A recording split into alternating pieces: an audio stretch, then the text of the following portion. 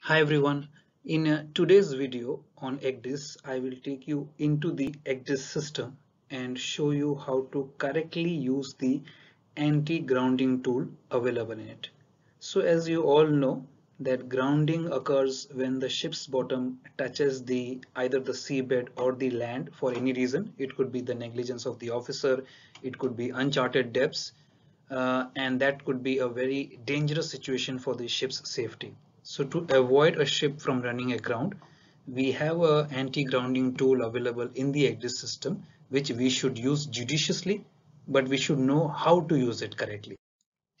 So as you can see here, the anti-grounding tool is highlighted, and what it happens is that there are two things that you can use with this anti-grounding tool. You can adjust the vector length and you can adjust the width. So you can adjust the vector length and the width of the anti-grounding tool, and how much you keep the length and the width depends on the situation you are in and how much of the area ahead of the ship you want to monitor.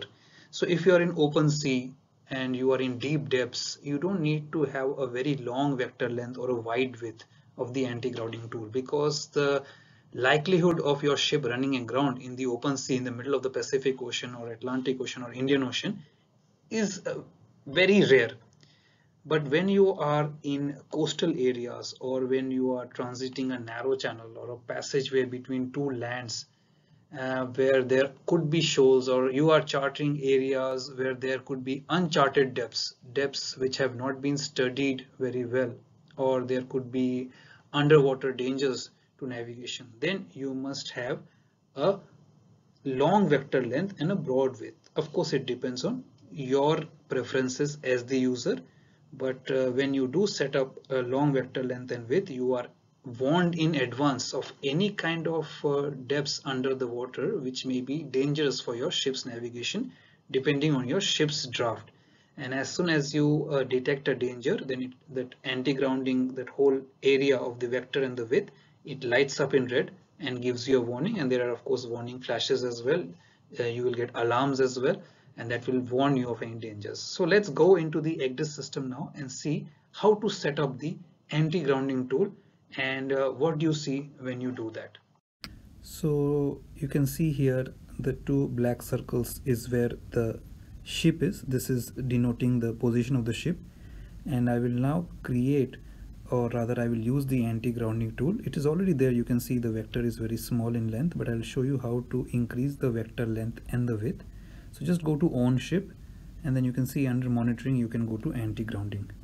So when you go to anti-grounding, you have the two options available to you. You can use or you can increase or decrease the vector length in minutes, and you can increase the width in degrees. So vector length in minutes is what does 10 minutes or 11 minutes signify is that is where your ship will be after 10 minutes. So the end of the vector is where your ship will be after the 10 minutes if you set a vector length of 10 minutes. So you can see here when I adjusted the vector length or the width, how the anti-grounding tool is changing in parameters. So it takes a bit of time. I have changed the vector width. It takes a bit of time, and then suddenly you can see that change there. All right, I'll show you some more changes as we go along. So you can set it as per the voyage. So if you want if you are, let's say, transiting in coastal passages, you can have a longer vector length and a broader width, and the vector length signifies where you will be after those minutes. So 14 minutes means that is where the ship will be after 14 minutes at the end of that vector. All right, so now I'm reducing the vector length again. You can see immediately nothing is happening.